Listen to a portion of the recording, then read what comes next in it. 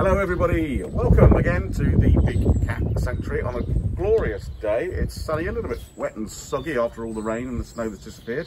But here we are again at the Big Cat Sanctuary, coming live to you on Facebook. We've got the wonderful Becky again with us. Hi Becky, and of course Harry behind the camera. Say hello Harry. Good morning everyone. Hey, excellent. So today we've got a treat for you. We are going to visit all of the sisters and the brothers that we have here at the sanctuary, who all actually conveniently live in a line across the back of the sanctuary here. So we're going to see our Puma girls, Victoria, Valentina.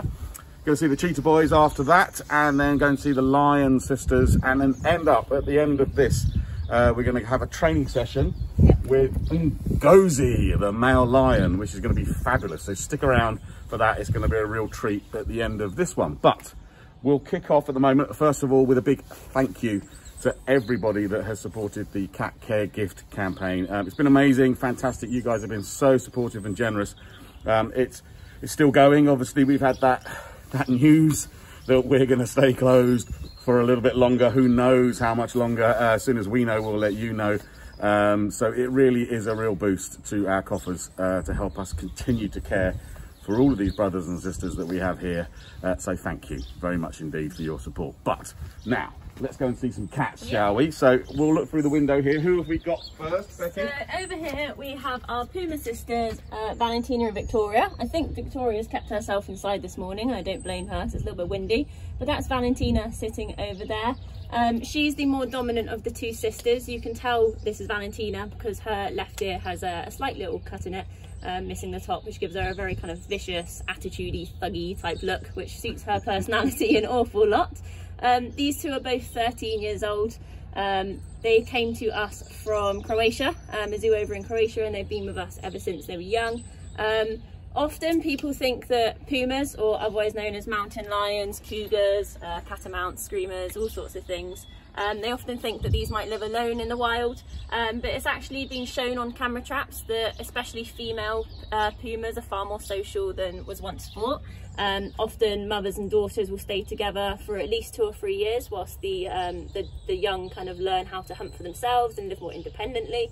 And it's also been shown that if a female puma takes down a really big kill, they'll actually be more willing to share it with the other females that live in the territories around them than was once thought, because obviously they don't want meat to go to waste. They know that they might not necessarily finish it all themselves. So actually there is a bit more of a social life than we once thought. So that's interesting, Becky, isn't it? Because we mainly talk about the lion being the only sort of truly social cat that you live in a pride and you have the males and the ladies living together. But so that's something that's different with pumas, and we're going back to see some cheetahs now. So is that the same for those guys also? Yep, they don't necessarily form what we would call a pride. The pride is very distinctive to lions, especially having a mixed pride with females and males. As I say, the female pumas will normally stick together a little bit more, but again, not in a pride. But the males, the cheetahs, it's always the males. We would only find females with another cheetah during mating, or again, if they have their young with them for approximately 2 years. But normally it will just be a female by herself, and then males will form what we call a coalition. This will usually be related males from the same litter, but often it has been found that an unrelated male may join the coalition as well. Okay, we're just going past Jack here, Harry. He's popped his head out to see what's going on and why he's involved today. So just give the viewers at home a little Jack moment. And a bit camera shy. He's just fed up that he's not involved in the Facebook Live today. Absolutely. So yeah, great. So it's not necessarily sort of related, but we have got 2 related cheetahs boys here. Yeah, Barami possibly and in bed Keen. as well. They do have heaters in their bedroom. Being slightly older cats at 10 years old, we want to keep them comfortable and warm in the winter. So they do have some heaters in here. So they may well be keeping themselves inside. Let's see if we can have a look inside, see if they're there. No. The elusive cheetah. Yeah. With obviously the sad passing of Martin, we have given Barami an extension of his enclosure. So he now lives across the 2 enclosures. So actually you can see Barami on the back in the cave there. That's him exploring the new part to his enclosure. And then we have Keen at the front here, who was obviously living with Martin, and that is what we can call a coalition. So Martin and Keen living together as one. And that's basically to strengthen their hunting skills, because cheetahs are far weaker than, say, lions and leopards, and they have a different tactic to their killing in terms of they run after it and they'll use their dew claw, which is a little claw on the side of their foot, to trick their prey and then jump on it, rather than having the strength to fully pull them down. Them living together just means that they can hunt a lot better and be more successful in the amount of kills that they do. But obviously, you know, without Martin, you know, everyone's really sad to hear that news, obviously. But Keen here is actually sort of, you know, you say they're better together, but he's robust enough. He's okay. Absolutely. I mean, still a happy boy. Yeah, coalitions aren't a case for every single male. There are males that live by themselves, and if for whatever reason like a member of their coalition passes or something happens to them, they're very, very adaptable to suddenly switch, because they have to be, especially living in the wild. They don't have kind of the time to make a slow adjustment. They just have to kind of get used to it. And Martin, especially having Barami still living next door to him, we won't mix them because obviously they've had several years of living apart, but just them having each other next door is good enough for Keen just to be able to adjust and get used to life by himself. And I think the bachelor life is suiting him quite well. You can see he's quite comfortable up there in his cave.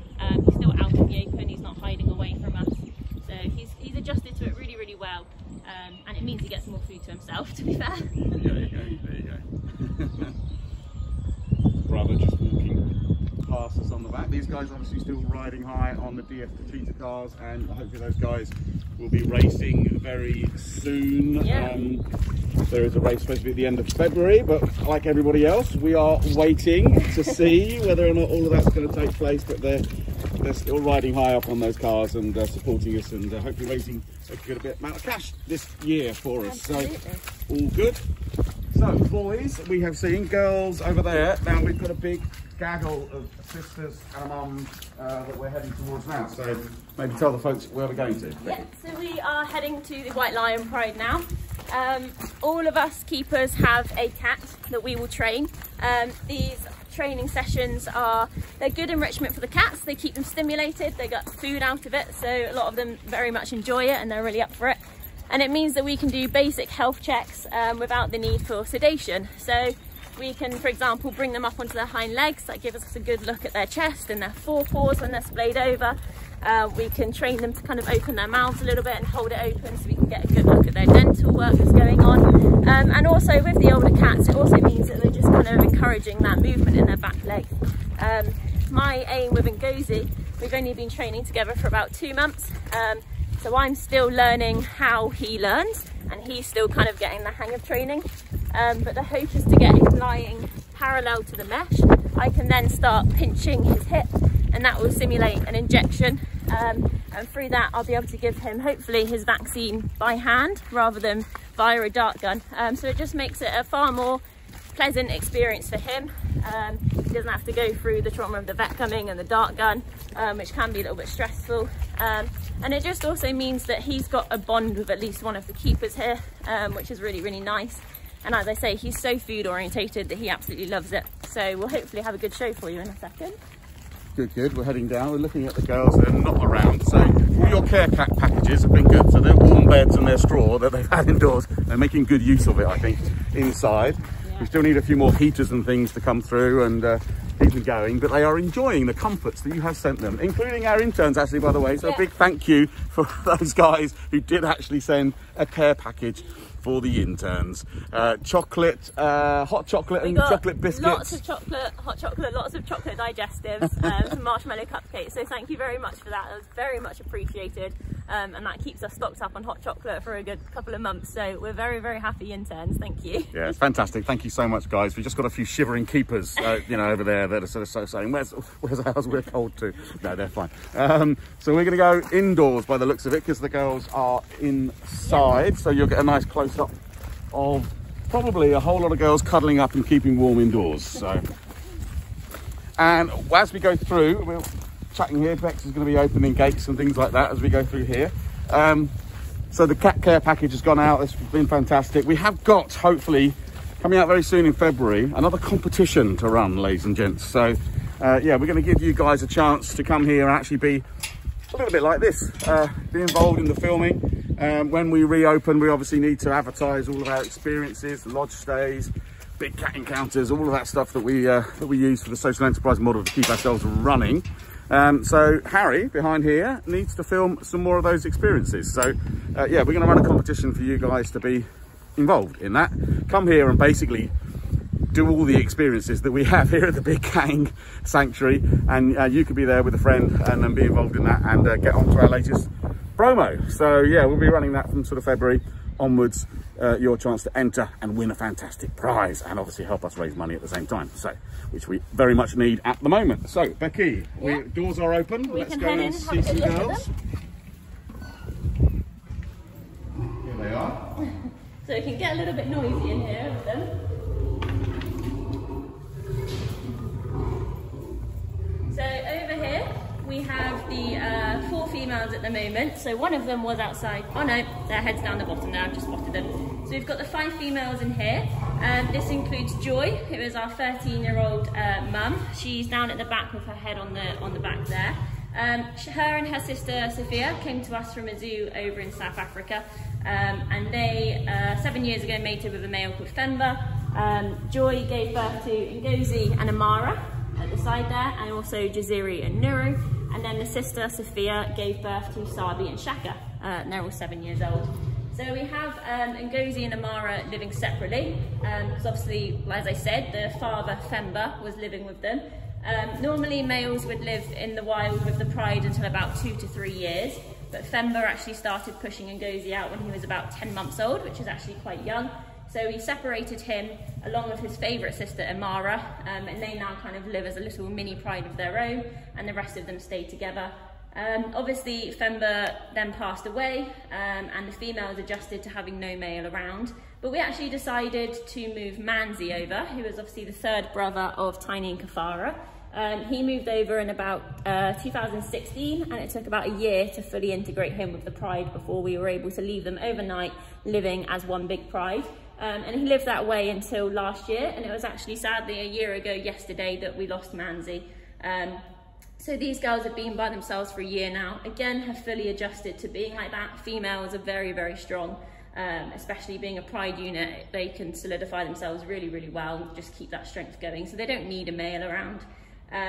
Obviously we do have Tiny living by himself now. He is a 17-year-old male, and many of these females are 7. So we wouldn't look at introducing Tiny to this pride, simply because, as I say, it took a year for Manzi to be introduced. That's a long time for a 17-year-old male lion to try and fit in with some very young, very feisty females. And actually he's been a bachelor all his life. He lived in a male coalition, as we were talking about. So for him to suddenly come and have to live with 5 females would actually probably be quite a stressful experience for them. He wouldn't necessarily know how to manage the pride of females and be at the top. Manzi adjusted to it very, very well, but he had a different personality to Tiny, so he was seen to be more suited to it. So Tiny's just happy by himself at the moment, and he'll live over there as a little bachelor now, enjoying that life. Yeah, it's really, really difficult to believe that was a whole year since we lost Manzi, and obviously Kafara going just so shortly. But these girls are robust as well, aren't they? So in terms of, we'll leave that for a second. We're live. Trains don't bother these girls, by the way. No, not at all. Not a fuss. But so even without the male here, is there a pecking order? Do you have to feed these guys slightly differently than you would do some of the other guys? Yeah, there is absolutely still a pecking order, and it's something that changes frequently.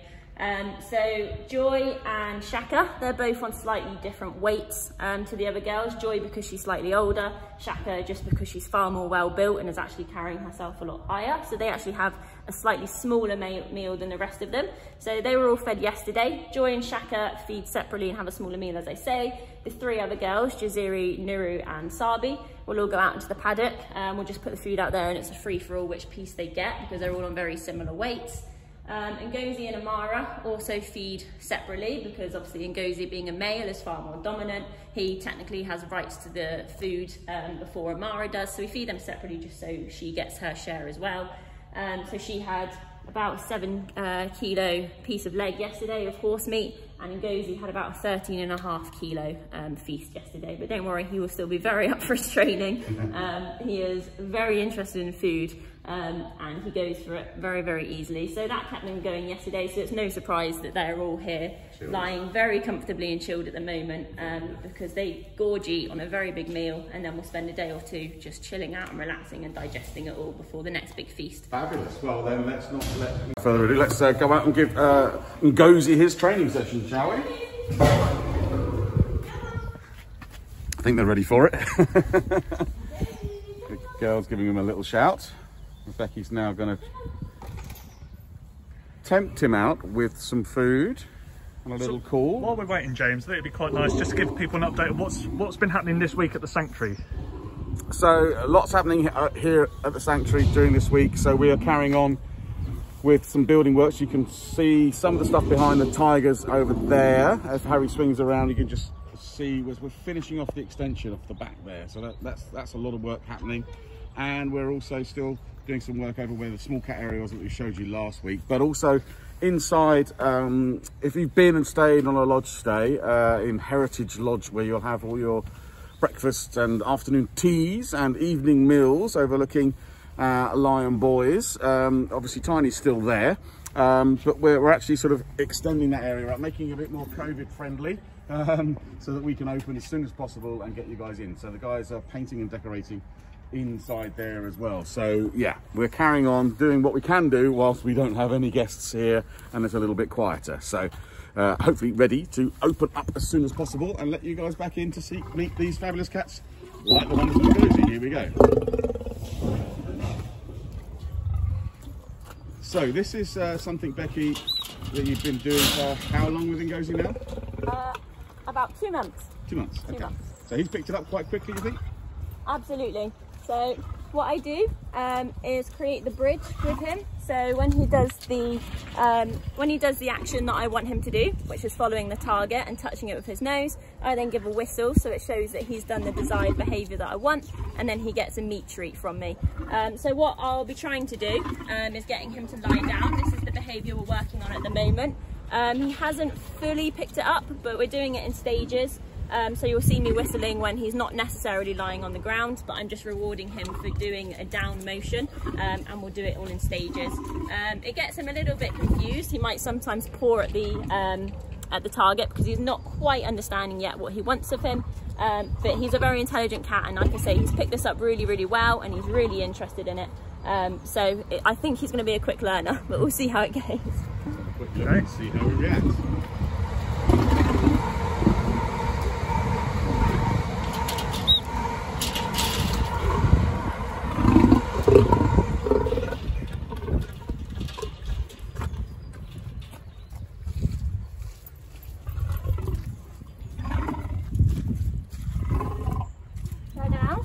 Having a quick look. Lie down. Lie down. Sort of thinking about it. Didn't quite get there. Don't touch it.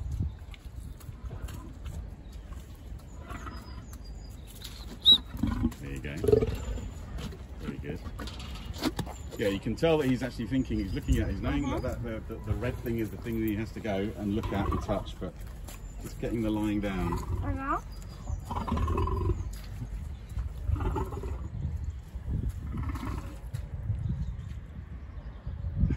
Don't touch it.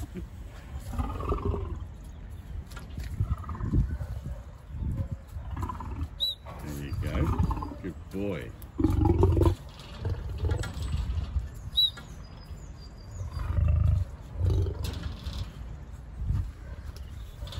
And again, like I say, for the guys at home, this is really positive for him. It's really sort of like aimed at us. Obviously, we can see the full height of an amazing lion as he gets up there. Obviously you can health check him a little bit while you're doing that, but the whole aim really is to make everything less stressful for him when there's procedures and things happening, right? We'll work as well on getting him to hold that position just a little bit longer, so about 5 seconds or so, just so I get a good look rather than the quick one. But with Ngozi, I found that it's better just to teach him one thing at a time rather than trying to teach him multiple things. Because as you can see, he's still learning to pick it up at the bottom now.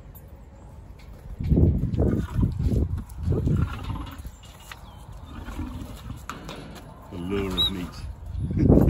We'll get him there eventually, we think so.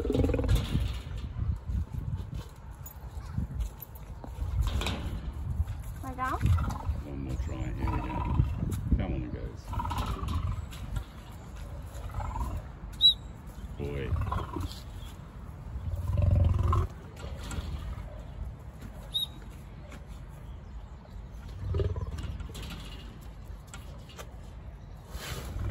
And down. And down.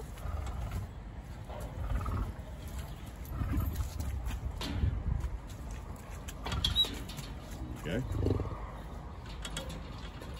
Drop that.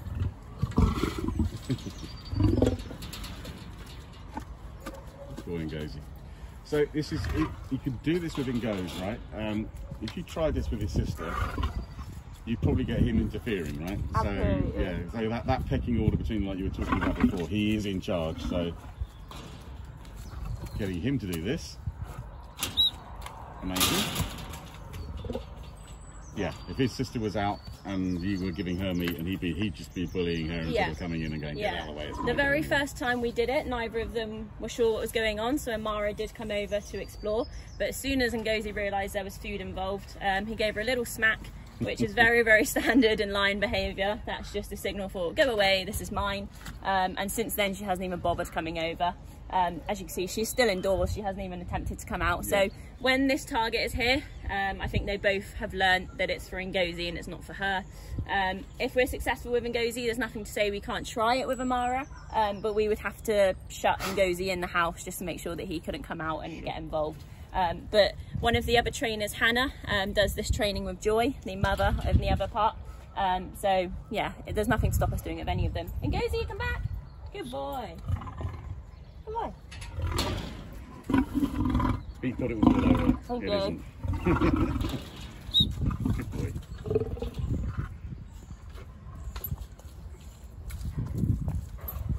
Yeah. We'll try again. Let's Hello? see.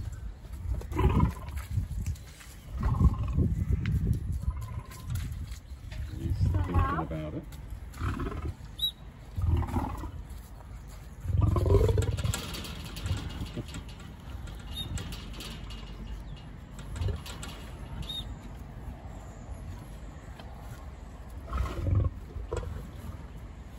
Amazing.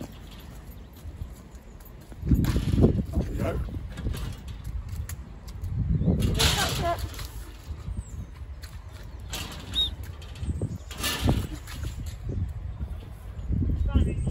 So we have to be quite strict and make sure that he is touching the target every time. So as you can see then, he went up, but he didn't actually touch the target, so I didn't reward him for that one. Yeah, and that's not being cruel, is it? That's just, that literally is the training process, Yeah. because they will learn. They're very intelligent and they will learn how that works. So. Lie down. Lie down. Here we go. Lie down.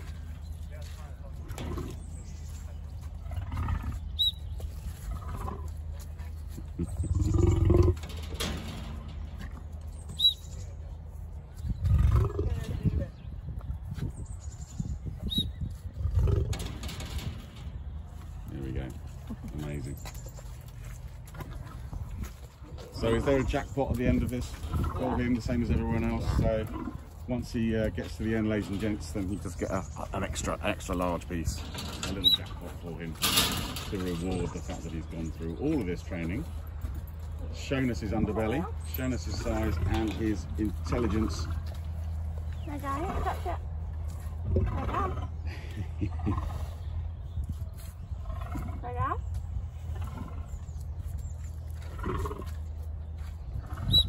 There we go.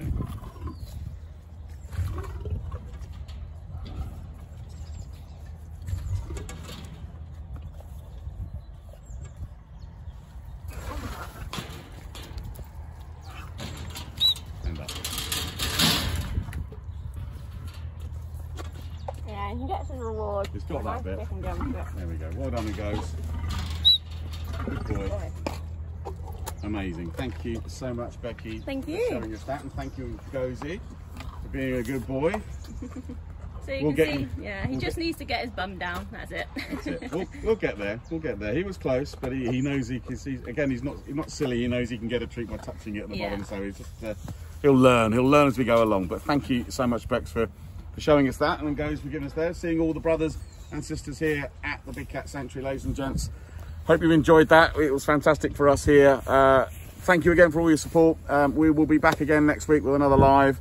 We'll let you know when that is and what we're going to do next week. But for now, from Harry, from Becky, from the wonderful Ngozi and all the cats here, goodbye, stay safe, and we'll see you hopefully here again soon, sometime in the future. Take care, everyone. Bye-bye.